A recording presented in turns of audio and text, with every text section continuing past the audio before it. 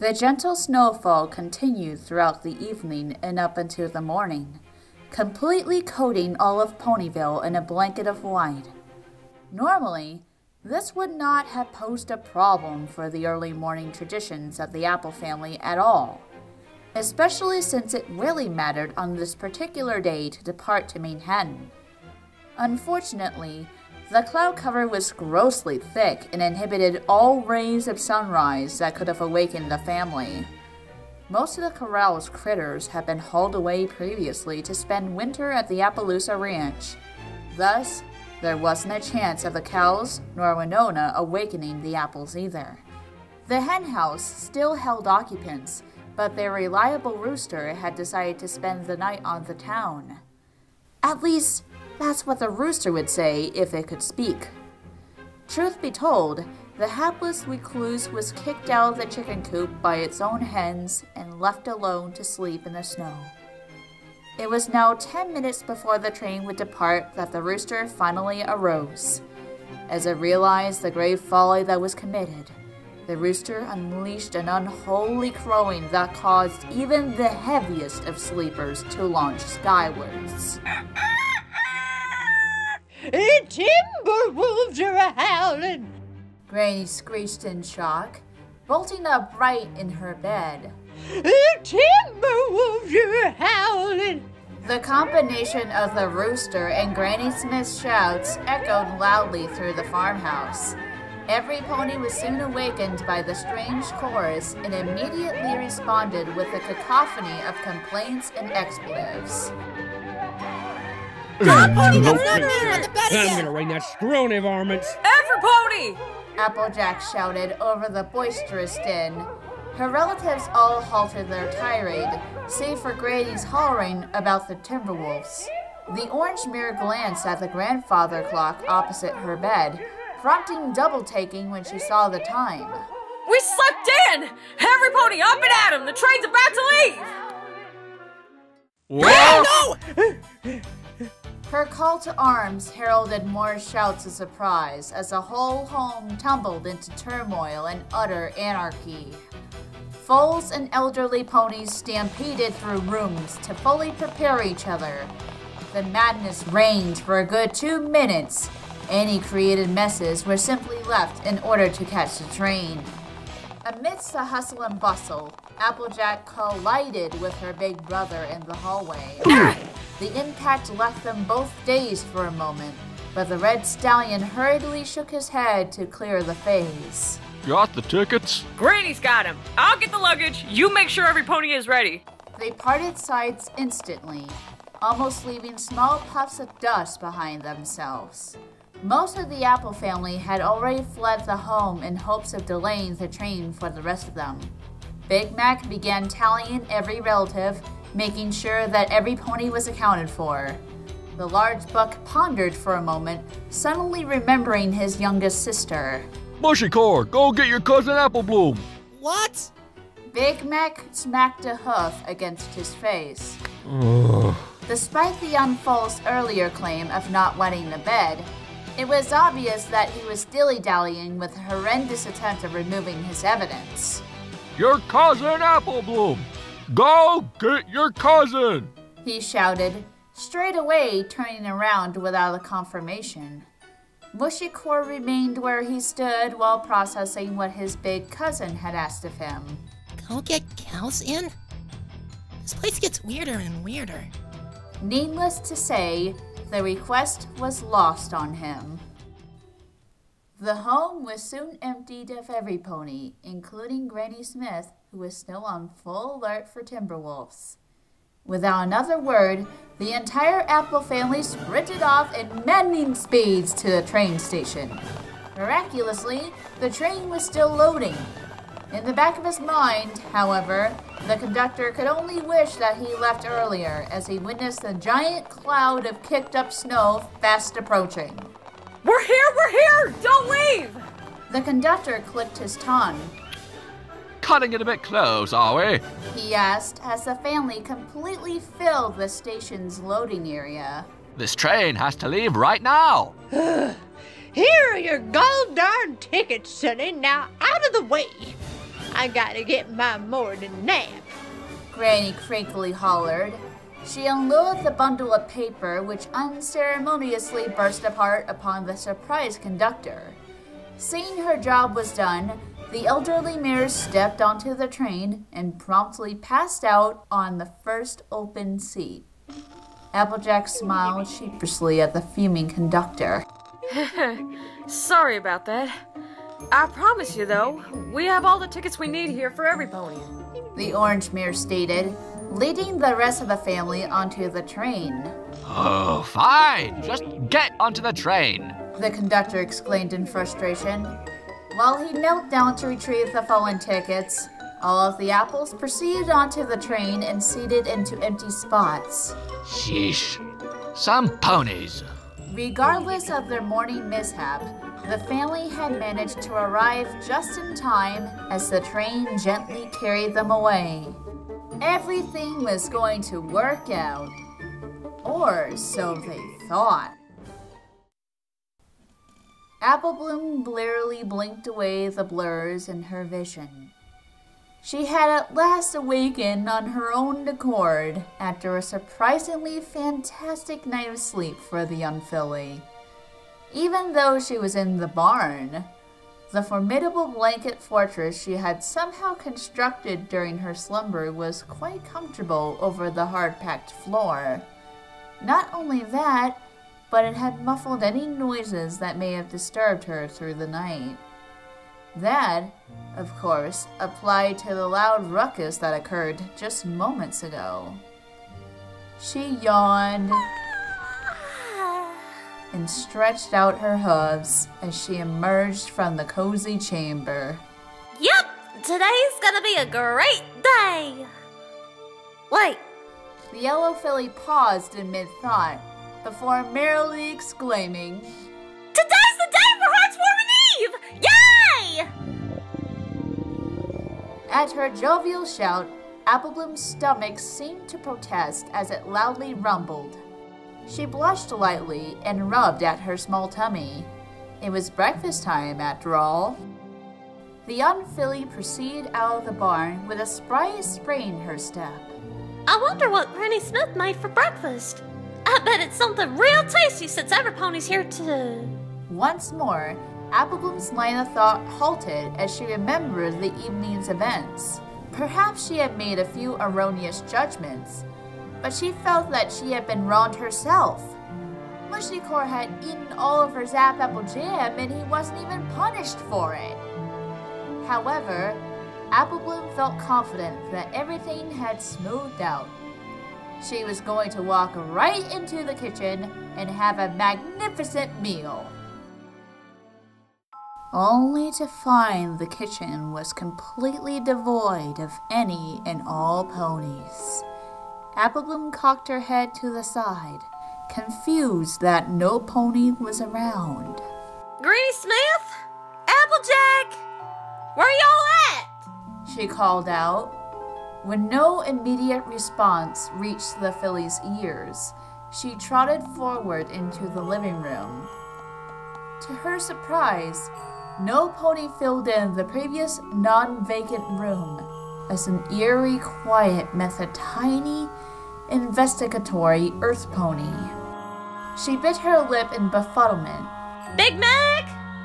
Braeburn? Applebloom asked aloud. Yet still, there was no reply. Hello?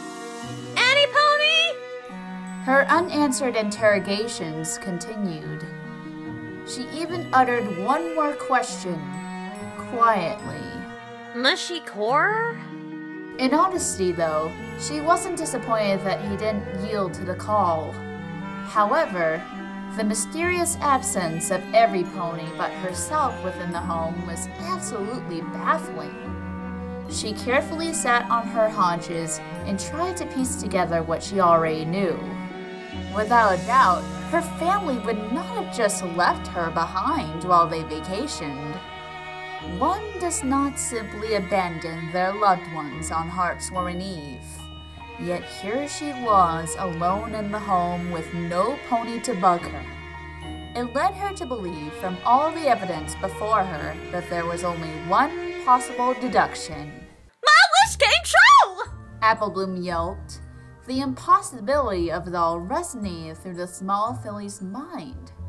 How an Equestria such a desire as wanting to have Heartswarming Eve to herself could actually be granted was beyond her.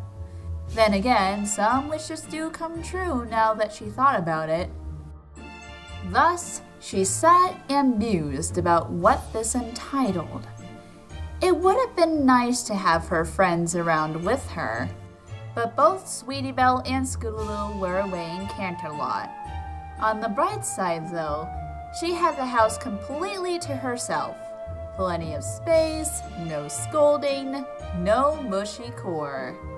After a few moments, a small grin soon creased across Applebloom's muzzle. I'm alone, and there's nobody around that can ruin Heartswarming Eve! Time to deck the halls!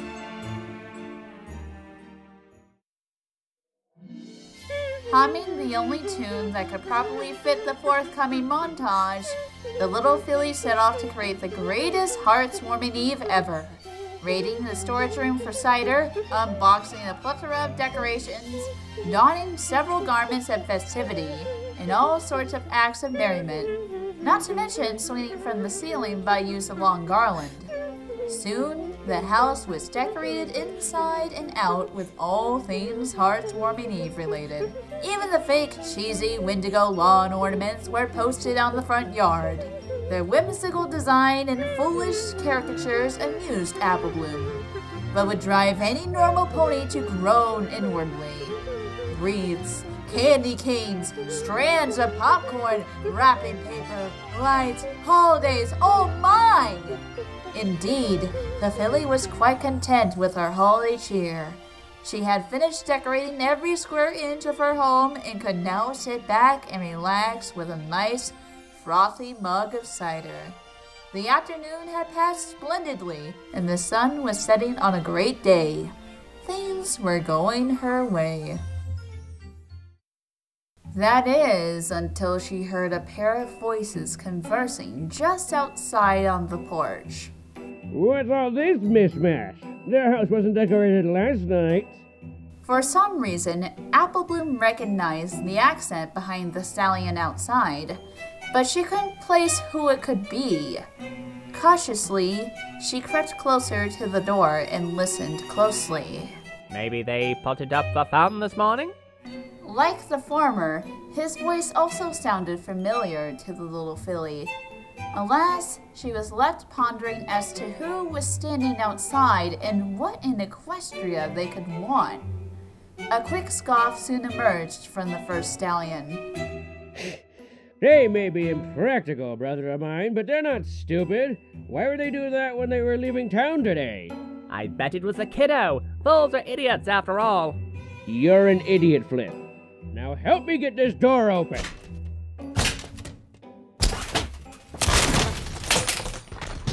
Before Applebloom had a chance to move away or react at all, the front door soon burst open.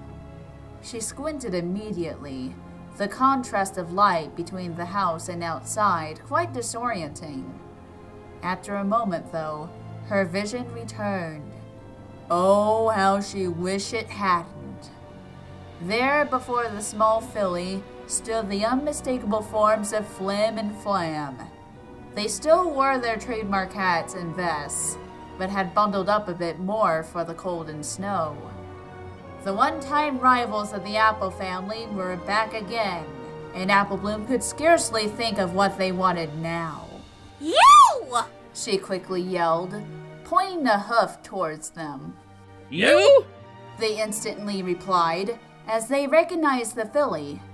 Flam pounded a hoof against the porch, irritation burning fiercely in his eyes. You're supposed to be out of town, you little brat! The tall stallion accused.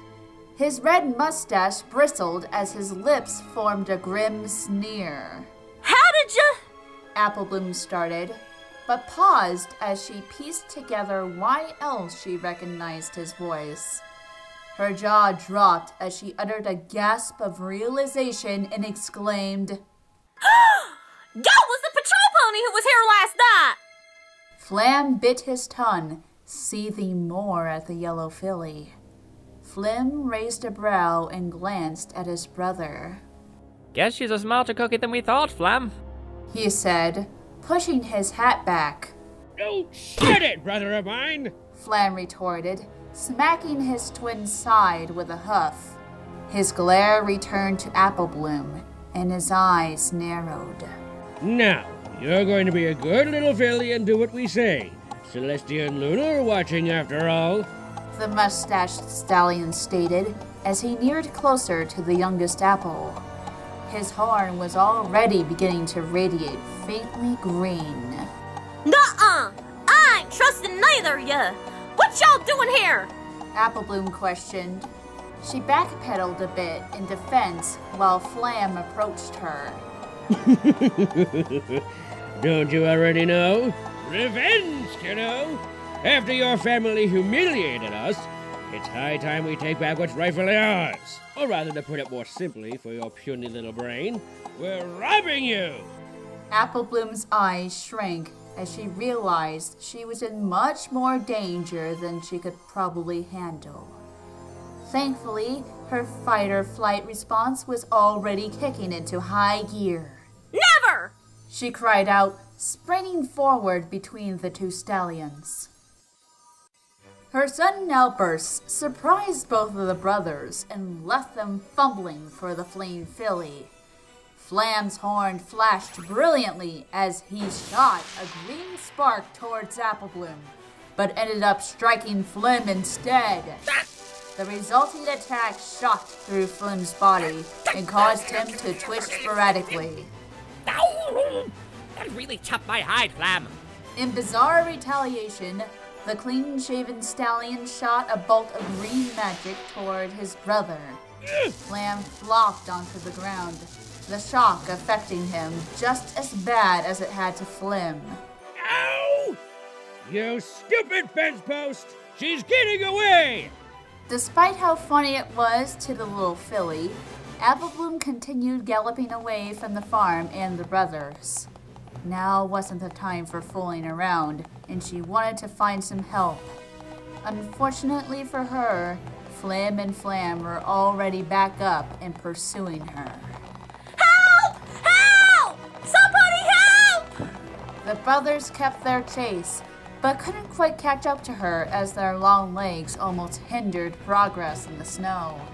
It further frustrated them as Apple Bloom somehow rocketed ahead, the packed snow doing nothing thanks to her small weight. Annie Pony!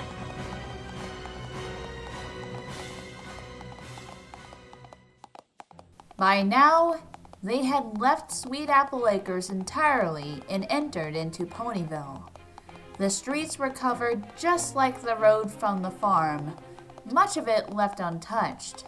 Sadly, it seemed every pony really had left for the holiday, and no pony was around to save the day. Give it up, kiddo! Flam shouted. They, too, knew that there was little hope for the filly. She would eventually tire out and they would catch her. It was only a matter of time. If you stop now, we won't hurt you! But hurt her? Flam, are you... Ow! He shrieked as he ran headfirst into a low-hanging sign. The impact didn't knock him out, but it absolutely clotheslined the tall stallion and sent hooves over hooves into Flam. The two tumbled for a good distance, all while grunting in pain. Ow! Get up, Flam! She's getting away! Flam shouted angrily. They scrambled to their hooves, but the collision had given the filly more time to escape. Unfortunately for Apple Bloom, that didn't mean a whole lot since no pony was around to help her. Thank Apple Bloom, thank! Where do I go now? The filly thought to herself as she kept running. She was almost out of Ponyville and quickly losing options. Luckily, her sight of the Everfree Forest ahead sparked an idea. Sakura! She has to be home! In her rush, however, Apple Bloom failed to notice the frozen pond just between her and the forest. As her hooves met the surface of the ice, she instantly lost traction and slipped onto the pond. Lady Luck must have been smiling on the filly, though, as her momentum carried her forward without injury. The same would not be said for Flim and Flam when they stepped onto the pond. In near comic fashion, they immediately smashed through the ice and into the freezing water. Crashing into a powdery snow pile and creating a cute puff of snowflakes, Applebloom bolted away from the pond and into the forest. Flam howled, pulling himself out of the frigid pond. When Flim didn't resurface from below, the mustached stallion groaned angrily, but closed his eyes in concentration. His horn emanated faint green again, and soon a giant ice cube emerged from the pond. Of course, Flim was frozen inside. Flam growled, angered by both his brother's incompetence and that Applebloom had escaped.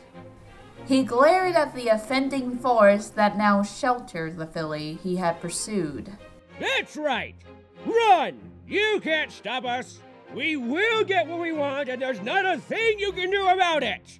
When there was no reply, the stallion grunted and began levitating his frozen brother with his magic. Come on, blockhead. Our time has come. Meanwhile, Applebloom maintained her speed through the forest. She desperately wanted help now, and Sakura was the only one she was thinking about. One must know, however, it is unwise to do so in the Everfree Forest, especially during winter. The filly was soon assaulted with all manner of impeding natural elements. Low-hanging branches scratched at her hide, roots tripped her hooves, and the declining temperature chilled Applebloom's very core. The worst phenomenons that the forest had to offer during the winter was something very curious. In the peculiar opposite of quicksand, there exists an icy counterpart that acts similar within the Everfree. This dangerous plan, known as Wintry Embrace, ensnares any being unfortunate enough to run afoul and eventually freezes them solid. This normally would be of little importance, but it so happened that poor Applebloom landed smack dab into its trap. She was so preoccupied with getting to Sakura's that she shrieked when her hooves were suddenly frozen to the small patch. Help! Help! The filly screamed. Her struggling against the trap was in vain, though, as the ice crept faster up her legs. Help! The situation was very bleak, and growing more so for Applebloom. No pony was around in town, and certainly not within the Everfree Forest, except for the feared shoveler, who now approached her slowly. The stallion was still covered in thick clothing, dragging along the shovel in his mouth. He didn't say anything as he neared closer and closer. Applebloom's eyes widened in fear. No! Please, somebody help! The shoveler's gonna get me! Her cries would go unheard, sadly, as the ice eventually encased the small filly. Slowly, her vision began to fade as she felt herself losing consciousness.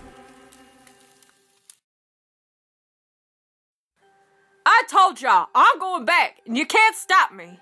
Applejack proclaimed, cinching the straps on her saddlebags upon her back. The orange mare was absolutely livid, and her brother wasn't exactly helping. The two siblings were still situated within the Manhattan train station since they found out Applebloom was left behind. The rest of the Apple family had journeyed over to the Oranges to stay the night.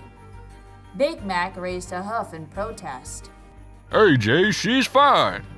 we should wait for another train and then we can all go. I am not gonna wait a second longer. This never would have happened if I personally checked on Apple Bloom. Shame on y'all for trusting Mushy Core. I said I was sorry. Her brother quickly responded. He shook his head and stomped a hoof against the floor. It doesn't matter now. Let's just go get her. Applejack nodded, pushing her hat tighter onto her head. About time. Had enough chit-chat. Without another word, she abruptly reared onto her hind hooves and launched forward into a full sprint. It took a moment, but her brother soon followed close behind her as they departed the station and galloped towards Ponyville. Please let her be safe. The orange cow pony thought to herself while speeding ahead. Regardless, Big Mac and Applejack were on their way.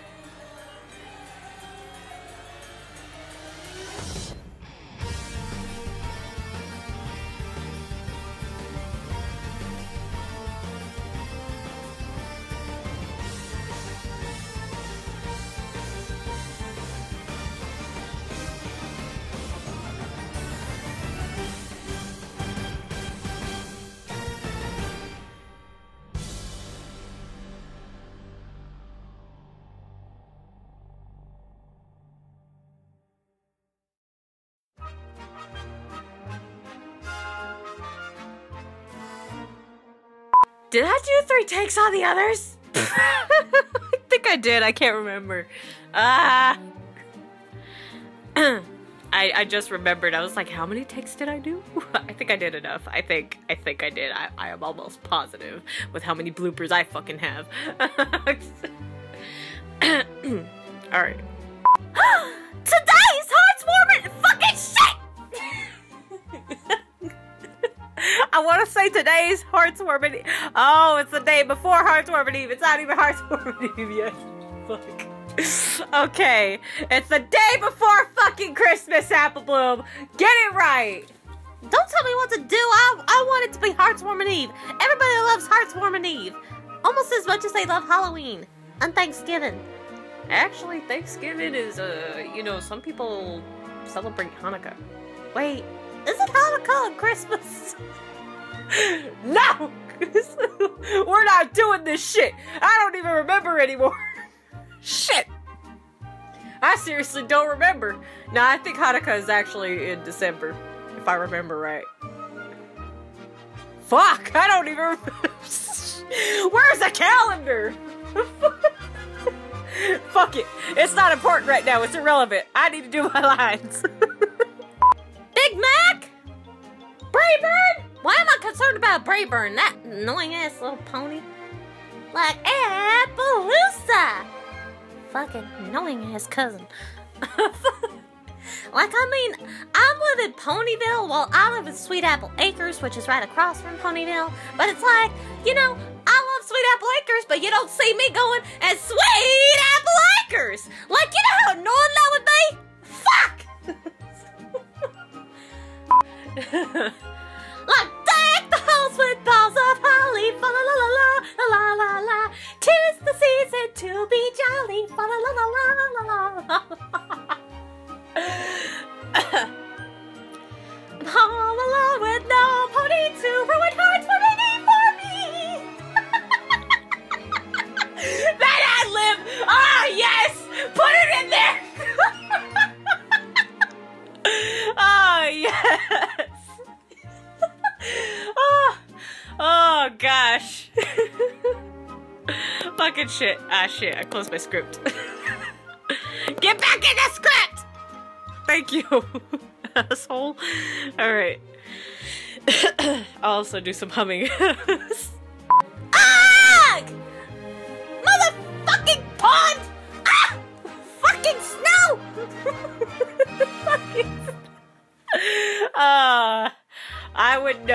feeling so well. I used to live in a very cold area where it snowed all the freaking time. And I was not very good with ice. I'd slip all the fucking time. Every 5 seconds! I felt like Bambi. No! Please, somebody help! Someone's gonna get me! How I feel when I play Slenderman. Like serpentining through the trees, just slithering through the trees, like do-do-do-do-do-do. Like, help! Slenderman is gonna get me! Oh gosh, that used to be me so bad. Oh gosh, that was great. That and Eyes. Oh my gosh, I've only played Eyes once or twice, and I hate that floating head so bad. It's just like, ah! Like, bitch, I had to grab you by your weave and smash your ass against that wall. Coming at me with your long ass hair. Don't even have a freaking neck or a body. You're just a head. Oh gosh. Oh shit. Creepy as fuck. I'm not gonna wait a second longer. This never would have happened if I personally checked on Apple Bloom. Shame on you for trusting Mushy Core. That little shit ate her Zap Apple Jam being a little shit stain as he is. Man, Mushy Core, I don't even know why we invited you. I don't even know why you're a part of our family. Like, you should be removed. Damn, that was harsh. Okay, it's Heartswarming Eve. I'm gonna be a lot nicer to you. Like, don't wipe those crocodile tears off your face. You know how naughty you are. Like, don't even play. Don't even play the victim right now. You know what you did. You know. Okay? Fuck you. Sorry. Fuck you.